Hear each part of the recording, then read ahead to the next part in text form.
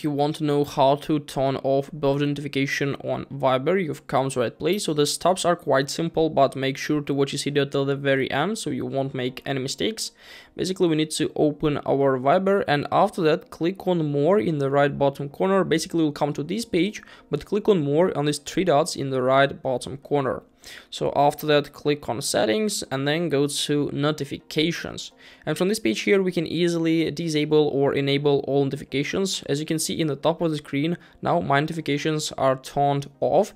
So you can easily turn all notifications, but if you want to disable only birthday notifications, you need to scroll down.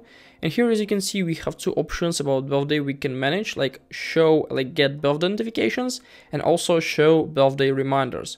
The difference is like get birthday notifications is about receive birthday notifications on your phone's notifications bar, and also show birthday reminders is like see reminders on chat list and inside one-on-one chats.